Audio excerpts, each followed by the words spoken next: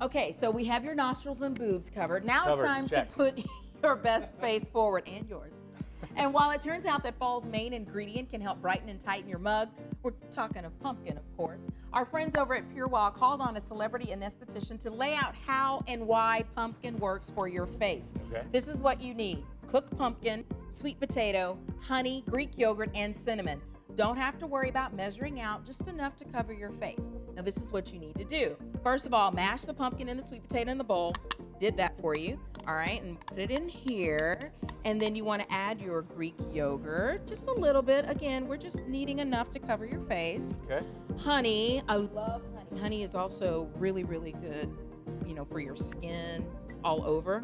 And then a little cinnamon to add some zing. Can you eat this midway through the facial? Yeah, we'll get to that in just a second. Okay, so then apply the mask with your hands to your damp skin. Leave it on for 10 minutes.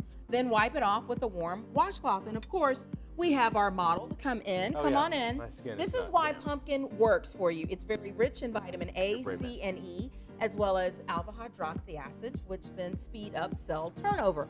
All of these combine to brighten and smooth your skin. So with our model here, thank you so much. You're gonna have the prettiest skin in the world. Not that you don't already. It's gonna work great with this little 5 o'clock shadow you got going on here. Nice. Really, really important. There we go. You smell good too. Right, there you go. All But right. this really does the job. Exactly. It's perfect. It's perfect. And of course, you gotta get the nose. Yay! He's like, oh wait. Now here's your twofer. Go ahead and use the leftovers for baking a pie. You can eat it. You can. Go for it. See?